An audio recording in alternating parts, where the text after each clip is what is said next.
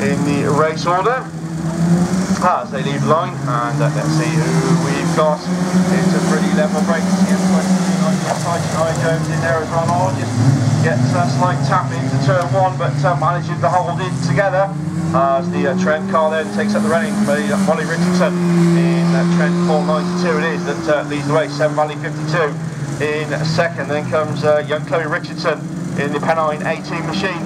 That's the top three at the end of lap one, and CM20 there as well, Strange Thomas, and I think that may be Swansea 10 of Chloe Solway, yes it is, in the Swansea machine.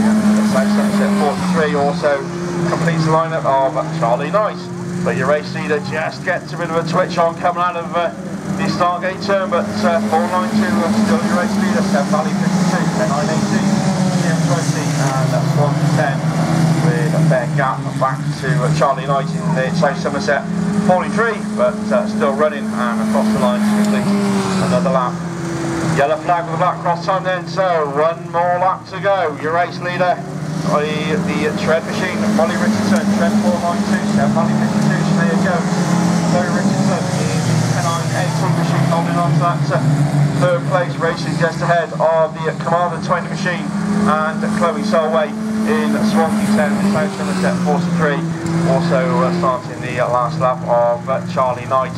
But coming out of the Stargate turn, there's your winner, Trent 492 it is, from Chloe Richardson, 10 980, CM20 Swansea 10, and problems out of the last